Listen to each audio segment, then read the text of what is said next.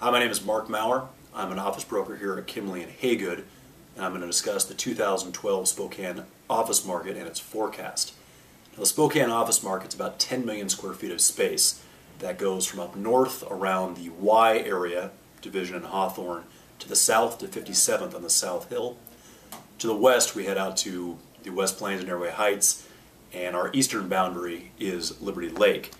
Now, about 75% of that space is located downtown, in the periphery of downtown, or in the valley. That's where our high concentration of our office space is.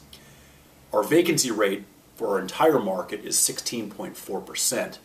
And by vacancy rate, of course, we mean the percentage of buildings that are vacant. So in any building you look at, 16.4% of that building is going to be empty. Conversely, 84-85% of it's going to be filled. And that's how commercial real estate brokers talk about a market's strength, is by vacancy rate. There are two areas that were particularly hard hit over the last several years. One is the Spokane Valley, where we have a vacancy rate of over 21%. Valley is an area that tends to feel any dip in the recession the soonest, and then is the last market to come out once the rest of the markets have recovered. There's a lot of excess space out there, and because land is cheaper out there, developers have built some buildings out there that's added to the overall vacant space.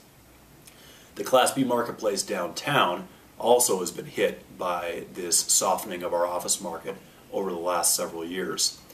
Two reasons for that. One is that some Class B tenants have seen that by paying just about the same as they were, or just a little bit more, they could upgrade to Class A space here in our market. The other reason is that some Class B tenants, given the recession, have had to downsize or go away altogether. So those two factors have hurt the Class B marketplace.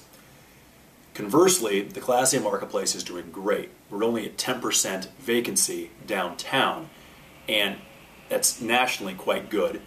And if you're a 5,000 to 10,000 square foot professional service firm, a law firm, a CPA firm, looking for nice institutional Class A quality space downtown or around downtown, you have only 7 to 10 buildings from which to choose.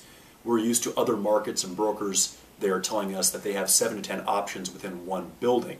So our Class A market is doing quite well. Large reason for that is we don't have the same level of merchant developers as other markets that are trying to time the market just right, build and then sell product. We don't have that same level of development activity here downtown. So overall, in a macro perspective, the Spokane office market since 2006 has become more weak. Its vacancy rate has gone up, and now we're at 16.4%. And it's likely that in 2012 that trend will continue, that we'll continue to have a softer market for landlords, and depending on the tenant, can be a tenant-friendly market. The reason for this is uncertainty. Until corporate real estate decision makers here in Spokane, CEOs, CFOs, here nationally, wherever those decisions are being made, can reasonably forecast their growth needs and their employment needs, we're going to continue to putter along. And there's some macro issues at stake here, but it affects us down at the Spokane level. And until that can be reasonably predicted, the market will continue to be soft. I do believe that in 2013 our market will recover, and the biggest historical trait to point to is that we tend to lag behind Seattle by about a year. And Seattle this year has started to come out of its downturn, so 2013 could be more promising. For more information, you can look us up on the website at www.khco.com to look at our office forecast and all the other markets, our retail, our industrial, or you can call us here at 509-838-6541. Thanks very much.